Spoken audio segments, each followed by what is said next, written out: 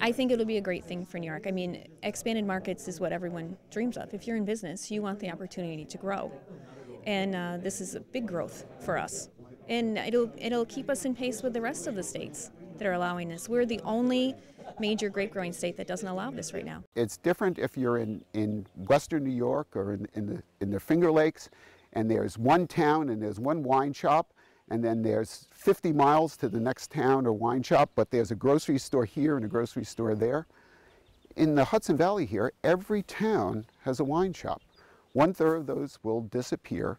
My neighbors, my friends will be out of jobs.